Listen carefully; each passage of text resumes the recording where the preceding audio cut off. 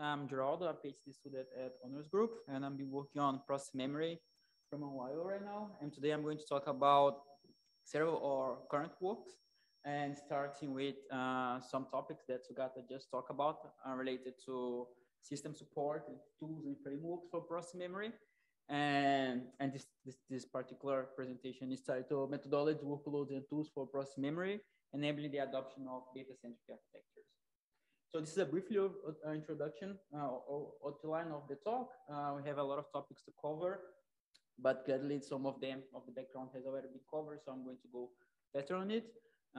So as I start, as is the general topic of this whole session, data movement is currently a big problem to today's systems, both in terms of performance and energy efficiency. And data movement can happen for many different reasons.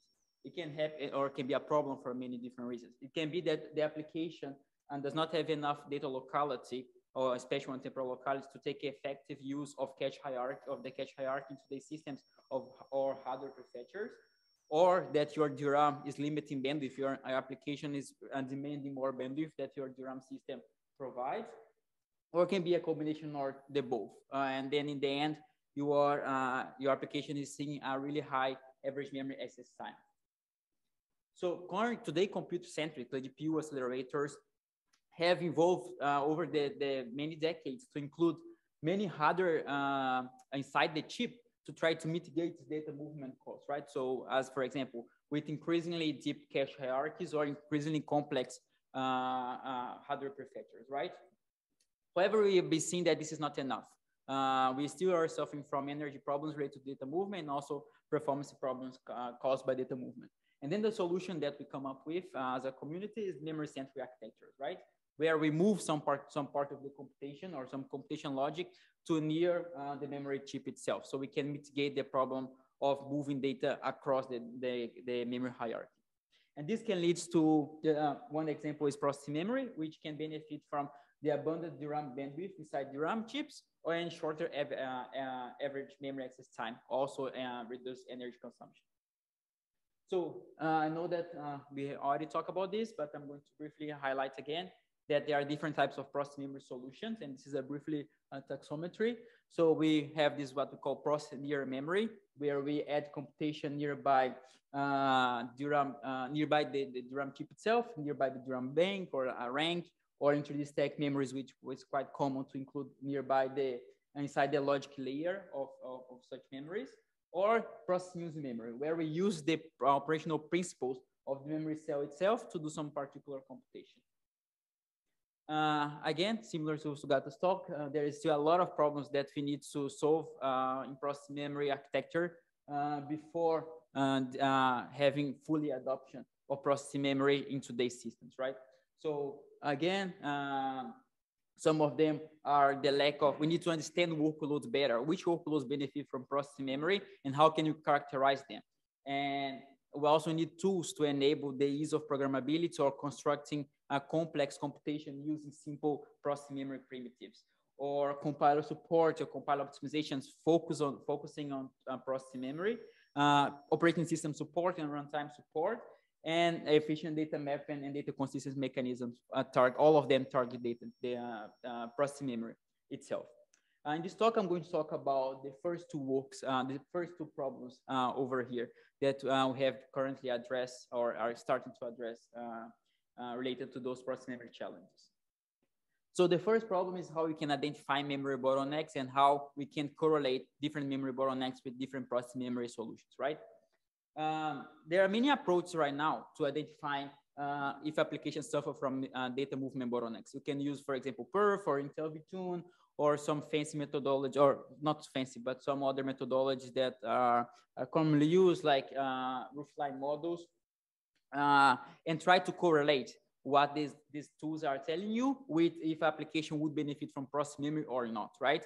However, I don't have time to go through details here in this talk, but we extensively analyze some of those tools, and we see that even though they can identify some potential classification of application, like for example, in the roofline model, you can quickly identify if application is memory bound or compute bound.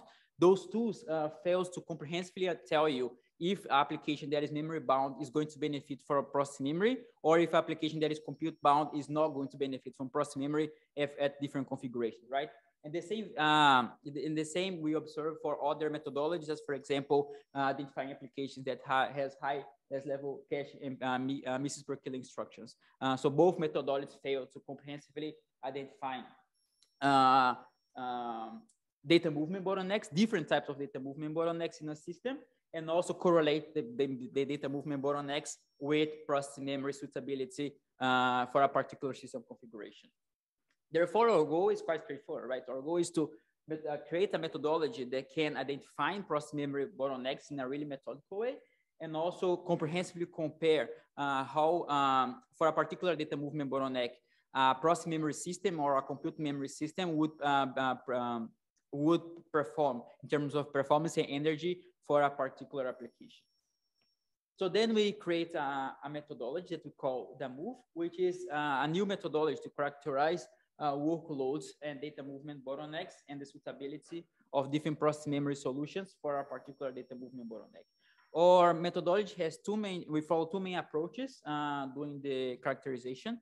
The first one is that we use architecture independent metrics like spatial locality or temporal locality in order to characterize fundamentally what is the memory behavior of a particular application independently on the underlying hardware.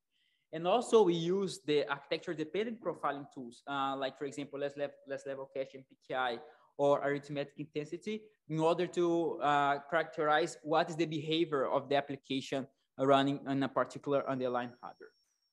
And based on that, we designed a three-step methodology that takes as input the user application, the code, the binary, and the data sets. And in the first step, we profile the application using hardware profiling tools in order to identify regions of interest of functions or instructions that we want to further understand. This step is not necessarily of our methodology. We can skip it if you already know what function you want to investigate, or if you want to investigate the entire application, right? This is mostly because prior works on process memory have shown that it's beneficial to offload particular kernels for a process memory setup. So after identifying a function of interest that you want to further understand if it would benefit from process memory or not, and we want to characterize its data movement bottlenecks, we use our new simulator, which is called DAMOV Sim, to gather memory traces of those applications that we are going to be using step 2, and also perform a scalability analysis where we vary the number of cores in the across different system configurations, and we are going to use as a input the data for this step as an input for our memory bottleneck classification in step 3. After that, we gather all of this information, all of those metrics that we collect in step 1, 2, and 3 in order to classify the workloads into different classes of data movement bottlenecks and correlate those data movement bottleneck classes with process memory suitability. So let's quickly look at how we apply this methodology over a large set of workloads. So we start with step 1. Sorry, I guess I already talked about that. So in step 1 is the application profiling, right? So we designed this framework and then we decided to test it. So we took 245 applications from many different domains. And we, as for example, graph processing, deep neural networks, physics, high performance computing, genomics, and many others. And we profile them using a hardware profiling tool, in this case, the Intel VTune, in step 1, to select functions of interest. And after doing this profiling, we identified 144 functions, over 77,000 functions from all of those applications that pass some criteria that we stipulate for functions of interest. And then we select 44 of those applications to go further into step 2 and 3 of our methodology, and 100 other applications as a validation of the accuracy of our methodology. So then we move to step 2, where we use a clustering algorithm. In this case, we use k-means to cluster applications in the spatial locality and temporal locality spectrum into different groups. And then we observe 3 groups. We observe applications that have low temporal locality. Those are low locality, sorry, those are the ones in orange, and applications with high locality. Those are the ones in blue. And intuitively, the closer the application is to the bottom left corner of this plot, it's less likely it's going to take advantage of a deep cache hierarchy or a prefetcher because it has does not have enough data locality. And then finally, we move to step 3, where we do your scalability analysis and we collect 3 different metrics: arithmetic intensity, last level cache in PKI, and also a metric that we designed for this paper called last to first miss ratio, or LFMR, which is defined as the numbers of L3 misses divided by L1 misses.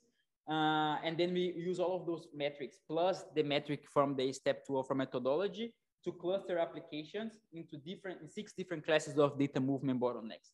Those being applications that suffer from DRAM bandwidth bound problems or DRAM latency bound problems, L1, L2 cache capacity problems, L3 cache contention, L1 cache capacity, or applications that are compute bound. They don't suffer for a particular data movement bottleneck. So I'm going to highlight one of those classes and to show how we did this study, but we invite you to check our paper for the discussion about all of those questions, all of those classes of data movement bottlenecks.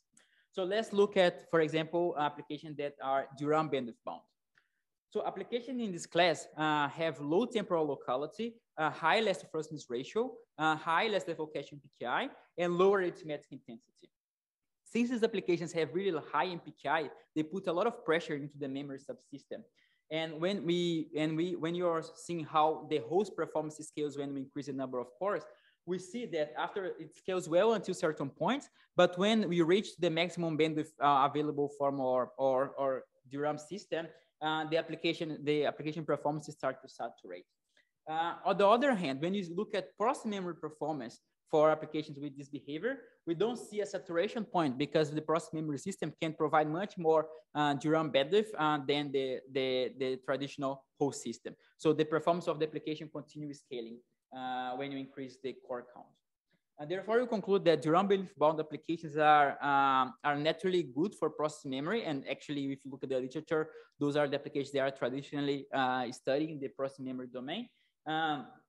And is mostly because of the large internal DRAM bandwidth available for process memory cores. And we also look at energy, right? So in terms of energy, we see that these applications in this class have high last to first miss ratio, meaning that most of the misses that happens in L1 are also misses in L3. So the whole cache hierarchy is basically doing nothing, just wasting energy. And we look at the energy for the host system and the PIM system over different number of cores. And then we see that the host energy is mostly spent either in cache lookups that are not returning any useful data to the CPU core, or to off-chip data transfer that goes from DRAM to the CPU core. In contrast, the process memory system can completely eliminate or partially eliminate for some other applications the energy used throughout the cache hierarchy, because the cache hierarchy in the PIM system is that we assume is much simplifier than compared to the host CPU, and eliminate fully the off-chip traffic because you are inside the chip, right? Therefore, you conclude that DRAM bandwidth bound applications can highly benefit in terms of energy also for processing memory. Again, we have a discussion in many other different classes of data movement bottlenecks in your paper. But again, due to time limitations, I invite you to check our work for more discussions.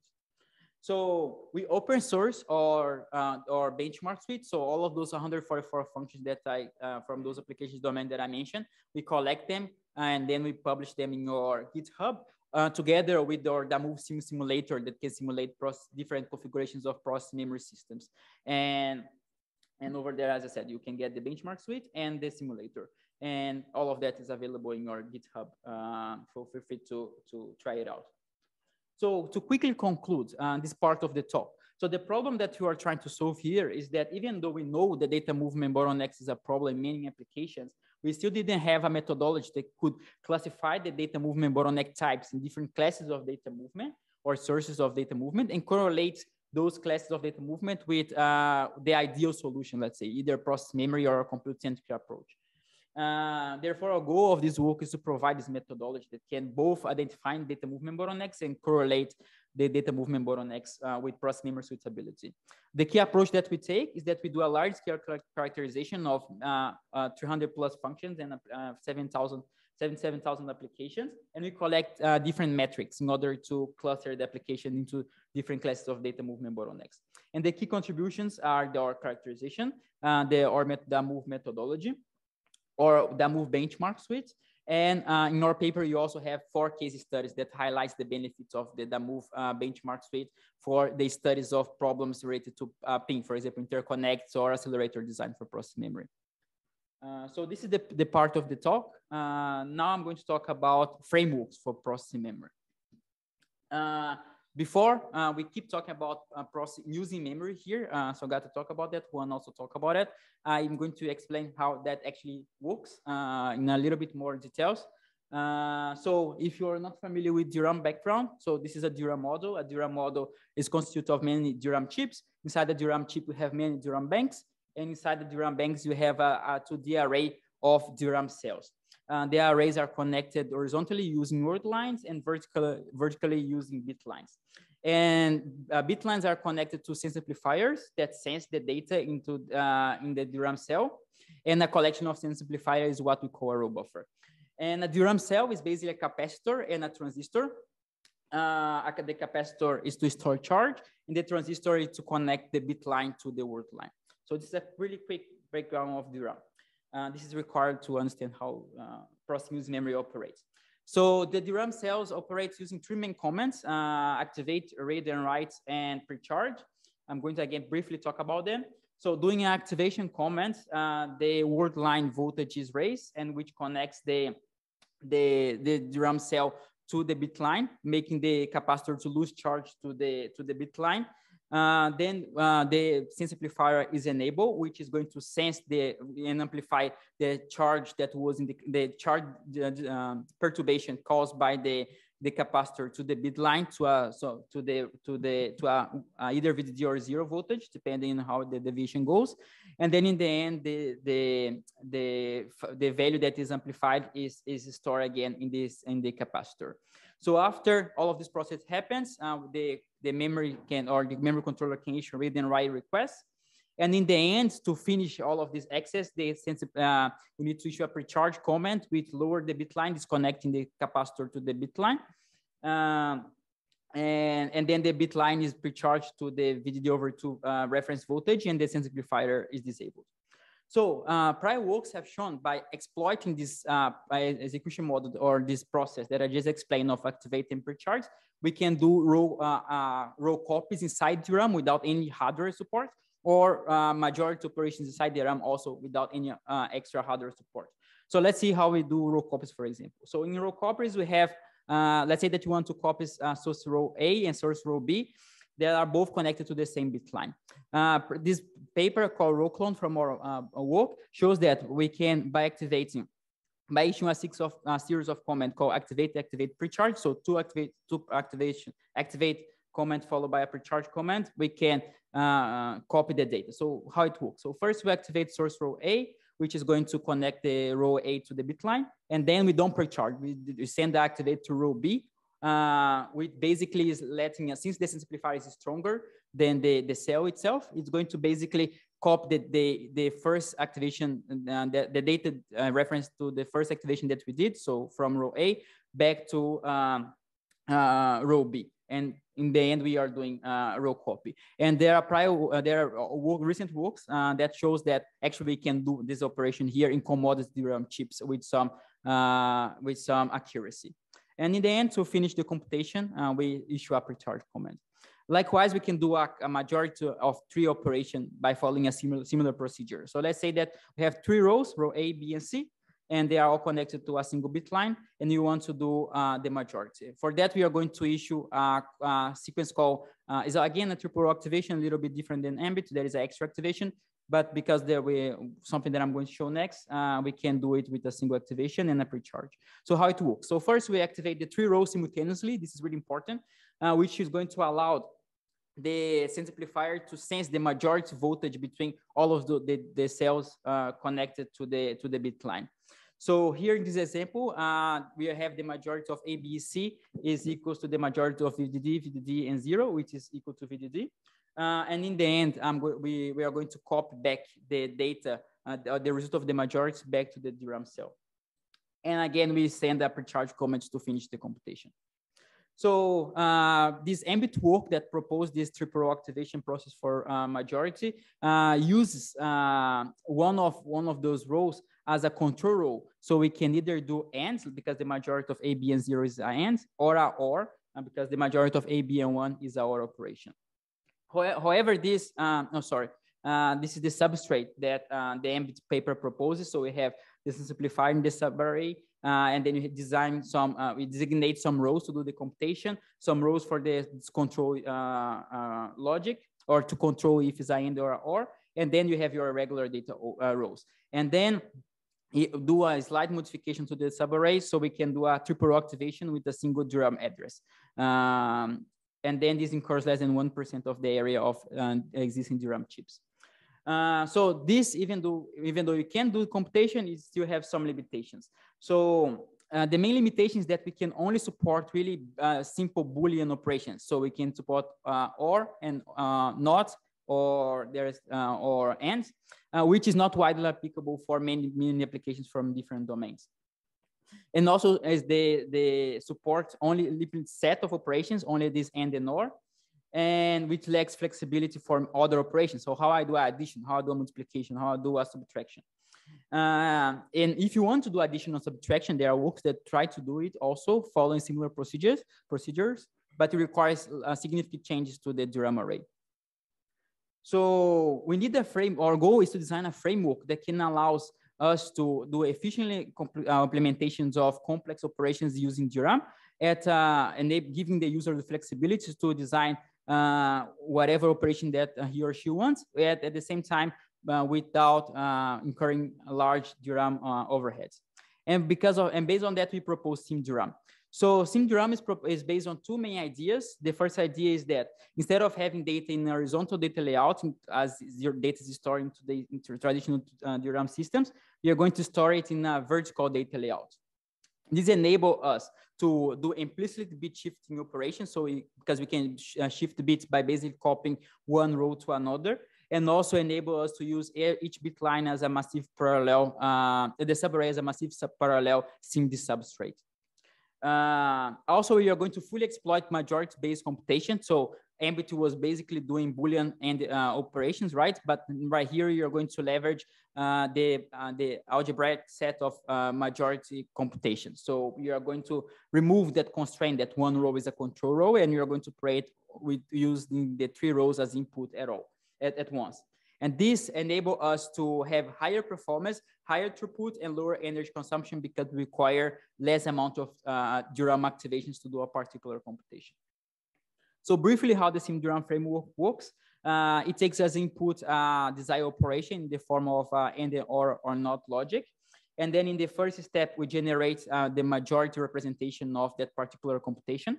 In the second step, we use new algorithms to translate the majority representation into a sequence of triple row activations or activates and pre-charge comments.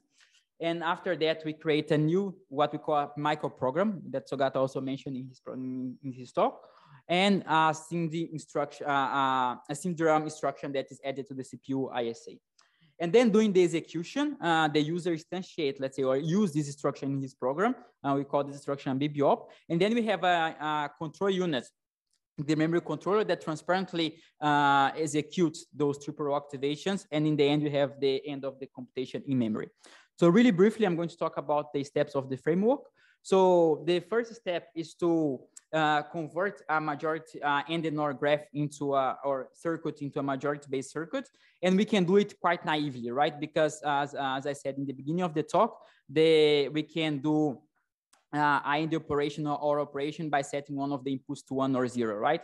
However, this implementation of the majority circuit is not optimal, as I'm going to show next. So there are prior works that shows that we, by using some optimization algorithms, see here I'm citing this work from DEC 2014, we can fully optimize a majority-based circuit. I'm not going to get into details how this is done. I reference the prior works over here. But in this case, we take this circuit that we have in the left that has 4 majority gates, and then we transform it using this grid optimization algorithm into a single majority gate, and they are equivalent. In this end, we have in the end of the first step, we have an optimized majority circuit for that can move on to the next steps. So then you have the second step. The second step, we have introduced this concept of a microprogram. A microprogram is basically a sequence of triple row activations or activate, pre-chart comments, and some simple arithmetic operations or control operations to do the execution of the computation. So the goal of this second step is to actually generate an optimized microprogram that can execute the desired SIMDRAM operation in DRAM. Based on that, we propose two tasks. The first one, the first task is to allocate DRAM rows to operands. So we want to allocate the inputs of that majority graph that you have in the beginning to DRAM rows inside DRAM itself. And the second step, we are going to generate the optimized microprogram. So again, briefly, we're going to talk about those two steps. So in the first step, the first task takes into considerations the constraints of process memory solutions, which is the limit number of DRAM rows for computation, and also the destructive behavior of doing triple row activations. So our allocation algorithm basically assign as many rows as we have as for free compute rows.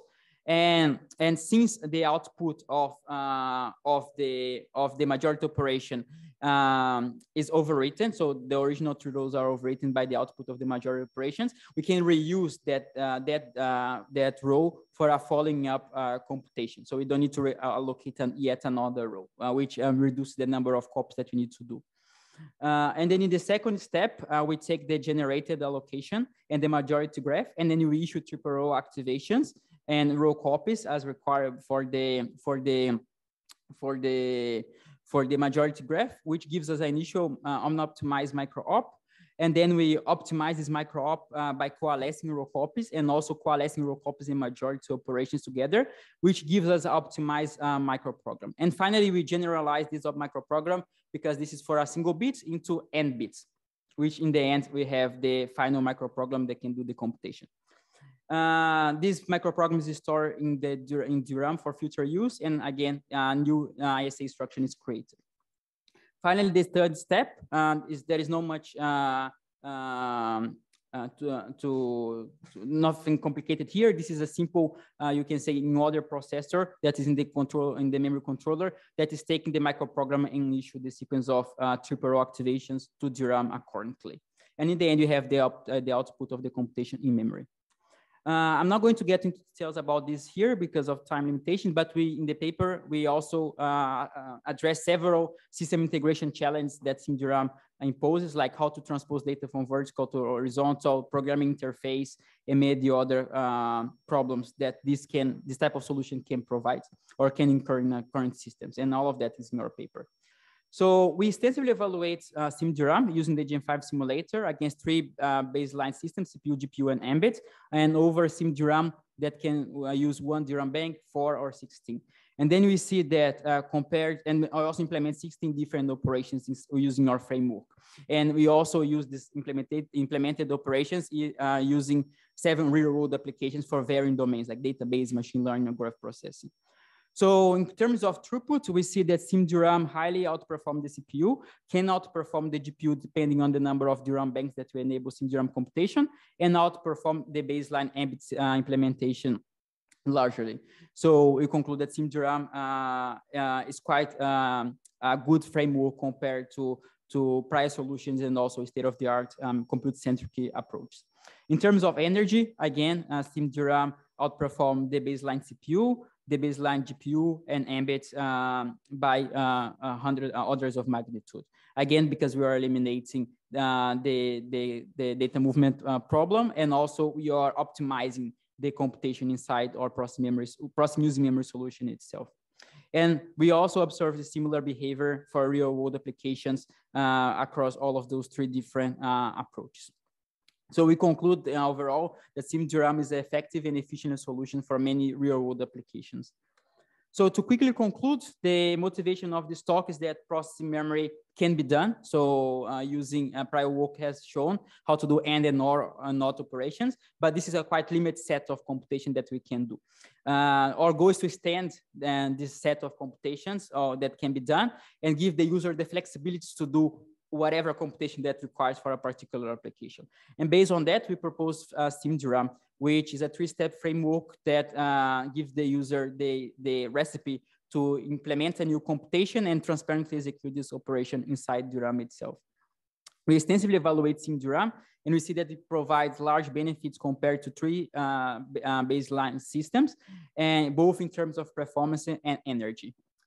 And that's all for SIMDRAM, and that's all for my talk also. So thanks so much for listening, and I'll be glad to take any questions. Thank you very much, Geraldo. Are there any questions from the audience? Okay, I would like to ask you something. So you have presented a methodology to characterize these data movement bottlenecks.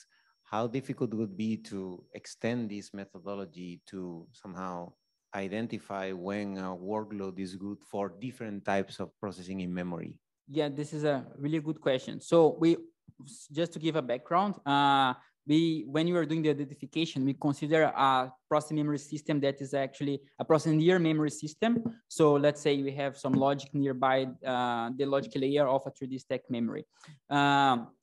There is this problem that other processing memory systems have different properties. For example, if you consider RAM or caches or DRAM, the volume of the data quite matters in that computation. And we don't take that into account doing our evaluations. So even though we believe that some of the insights can still be applicable, whatever we have right now in the paper would require to be redone for other memory solutions or other memory-based processing memory substrates.